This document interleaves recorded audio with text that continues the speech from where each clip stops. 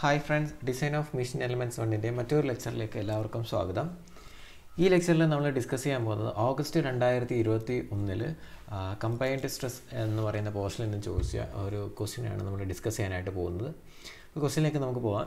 Determine the normal and shear stress induced at section A when A load of 12 kN is applied at the centre of the crank pin as shown in figure 1. അപ്പോൾ ഈ കേസിൽ നമുക്ക് ഒരു figure തന്നിട്ടുണ്ട്. ഈ figure നോക്കിയിട്ട് വേണം നമ്മൾ ഇതിൽ എന്തൊക്കെയാണ് സംഭവിക്കുന്നത് എന്നുള്ള കാര്യങ്ങൾ മനസ്സിലാക്കാൻ. ഒന്ന്, നമ്മളിതിൻ്റെ ഒരു സൈഡ് വ്യൂവും ഒരു ഫ്രണ്ട് വ്യൂ ഇതിലൂടെ കൊടുത്തിട്ടുണ്ട്.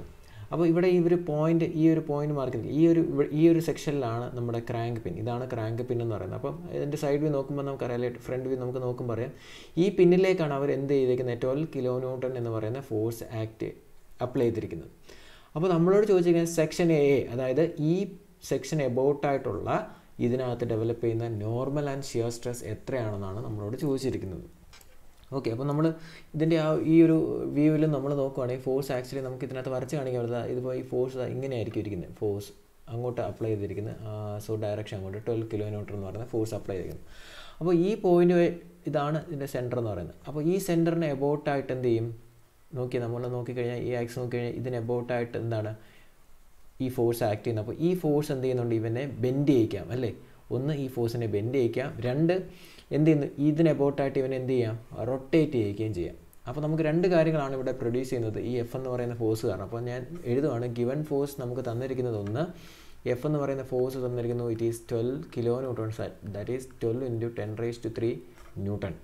നമുക്ക് ഫോഴ്സ് തന്നിട്ടുണ്ട്. അപ്പം ഈ ഫോഴ്സ് എന്താണ് ഇവിടെ ആക്ട് ചെയ്യുന്നത്, ഇതിൻ്റെ സെൻട്രൽ നിന്നും മാറിയാണ് ഇരിക്കുന്നത് അല്ലേ. ഇതാണ് നമ്മളുടെ എന്ന് പറയുന്നത് സെക്ഷൻ എ എന്ന് പറയുന്നത്.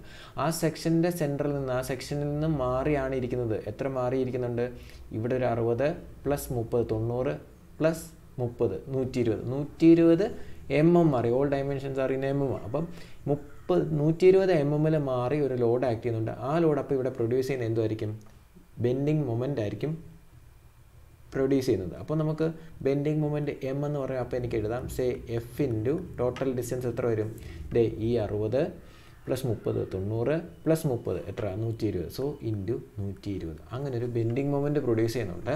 അതോടൊപ്പം തന്നെ എന്ത് ചെയ്യുന്നു, ഈ പിന്നിലൊരു ഫോഴ്സ് അങ്ങോട്ട് കൊടുക്കുമ്പോഴത്തേക്കും ഈ പിന്നെ എന്ത് ചെയ്യാം, ഇതിനെ പിടിച്ച് എന്ത് ചെയ്യാം, റൊട്ടേറ്റ് ചെയ്യുക. അതായത് ഒരു ടേണിംഗ് മൊമെൻറ്റും പ്രൊഡ്യൂസ് ചെയ്യുക. അപ്പോൾ ആ ടേണിംഗ് മൊമെൻറ്റ് നമുക്ക് കണ്ടുപിടിക്കാം. ടേണിംഗ് മൊമെൻറ്റ് അല്ലെങ്കിൽ torque T = again this force into അത് ആക്ട് ചെയ്യുന്ന ആ റേഡിയസ് അവരവിടെ മാർക്ക് ചെയ്തിട്ടുണ്ട്, എത്രയാണ്, 150. So into 150.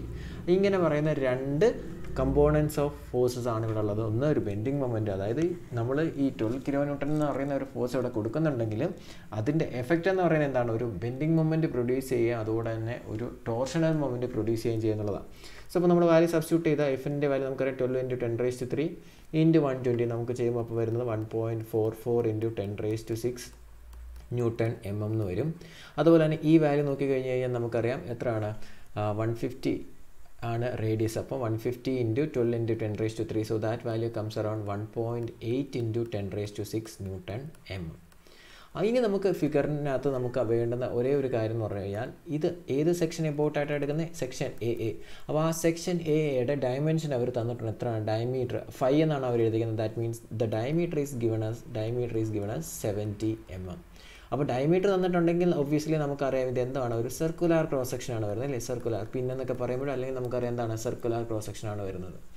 അപ്പോൾ ഈ സർക്കുലർ ക്രോസ് സെക്ഷൻ ആയതുകൊണ്ട് തന്നെ നമുക്ക് ഈ രണ്ട് മൊമെൻറ്റും കാരണം, ബെൻഡിങ് മൊമെൻറ്റും ടോർഷണൽ മൊമെൻറ്റും കാരണമുള്ള സ്ട്രെസ്സസ് കണ്ടുപിടിക്കാൻ അറിയണം. അപ്പോൾ നമുക്ക് സർക്കിളാണെന്ന് അറിയാം. അപ്പോൾ നമ്മൾ എന്ത് ചെയ്തു, നേരെ പേജ് നമ്പർ 2 പോയി. പേജ് നമ്പർ 2 പോയി കഴിഞ്ഞാൽ equation 1.1b bending stress sigma B അല്ലെങ്കിൽ സിഗ്മ = എന്താണ്, 32m / πdq. നമുക്ക് ഡയറക്റ്റ് ഇക്വേഷൻ ഉണ്ട്. അപ്പോൾ ബെൻഡിങ് മൊമെൻറ്റ് കാരണമുള്ള ഡയറക്റ്റ് ബെൻഡിങ് സ്ട്രെസ് നമുക്ക് ഡയറക്റ്റ് മീൻസ് ഡയറക്റ്റായിട്ട് നമുക്ക് കാൽക്കുലേറ്റ് ചെയ്യാം. ഡയറക്റ്റ് സ്ട്രെസ് വേറെയാണ്, ഞാൻ പറഞ്ഞത് ബെൻഡിങ് മൊമെൻറ്റ് നമുക്ക് ഡയറക്റ്റായിട്ട് ഇക്വേഷൻ ഇന്ന് m/z എന്നുള്ള ഇക്വേഷൻ ഇവിടെ ഉപയോഗിക്കാതെ ഓൾറെഡി സർക്കിൾ ആണെന്ന് നമുക്കറിയാം, ഡയമീറ്റർ ആണ് 5 എന്നാണ് തന്നിരിക്കുന്നത്. ദാറ്റ് മീൻസ് ഡയമീറ്റർ ആണ്. അതുകൊണ്ടാണ് ഈ ഇക്വേഷൻ 32m / πdq എന്നുള്ള ഇക്വേഷൻ യൂസ് ചെയ്യുന്നത്.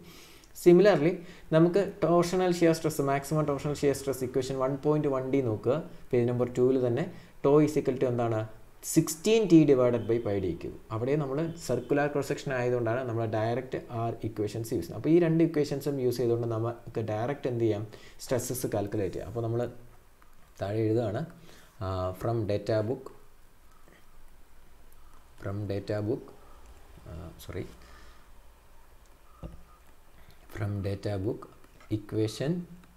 equations 1.1b and equation 1.1d page number 2. ആ പേജ് നമ്പർ 2 നോക്കുക. സോ നമുക്ക് എഴുതാം സിഗ്മ ഈസ് ഈക്വൽ ടു, എനിക്ക് എന്ത് എഴുതാം? അപ്പം sigma will be equal to 32m divided by pi D cube. എല്ലാ വാല്യൂ നമുക്കുണ്ട്, സബ്സ്റ്റിറ്റ്യൂട്ട് ചെയ്ത് കൊടുത്താൽ മാത്രം മതി.